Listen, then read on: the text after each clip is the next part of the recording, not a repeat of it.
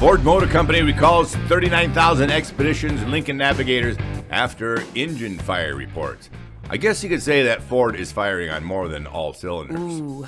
Hi, I'm Kevin Hunter, the Homework Guy, here today with the amazing Elizabeth to help give you some straight talk and some insight into what the heck is going on over at Ford. Yeah. Recalling 39,000 Expeditions and Lincoln Navigators couldn't be worse news right now for Ford. They've had plenty of problems delivering vehicles in the first place. Now this.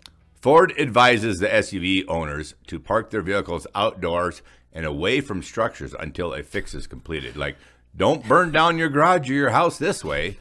In 2022, Ford has issued 30 U.S. recalls covering 3.5 million vehicles, the most of any automaker. Nothing like getting into the news. Yeah, but the wrong way. Ford Motor Company said Thursday it was recalling 39,000 SUVs after reports of 16 fires and has advised owners to park their vehicles outdoors and away from those structures until the fix is completed. The recall, which covers some 2021 model year Ford Expedition and Lincoln Navigator vehicles, was prompted as an engine compartment fire could occur while the car is parked or being driven, even with the ignition off, the number 2 U.S. automaker said. Number 2, it's like a little bit of irony, isn't it? Seems like shipping a ton of crappy Expeditions and Navigators matches the number 2 description. Yeah, especially after all the Bronco troubles. Reportedly, there was 1 injury, but no accidents related to the fires, and 14 of the 16 affected vehicles were owned by rental car companies. Quite the way to spice up a vacation or a business trip, huh, Kev? Yeah. Honey, I barbecued my luggage in the Expedition I was driving. A remedy was still under development, and Ford was working to establish the cause. It's been a rough year for Ford so far, but hey, if you want to be famous or infamous.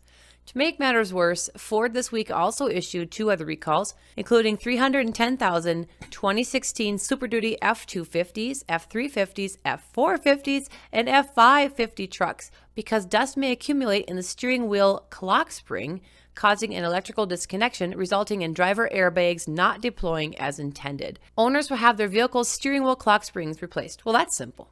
Ford has no reports of injuries. Ford is also updating the software in 464 2021 Mustang Mach-E vehicles. I wonder how they figured out 464. Anyway, with all-wheel drive because a powertrain control module may fail to detect a software error, resulting in unintended acceleration. If you'd like to say thanks for our video today with a tip, the links showing up here will be easy to find down below.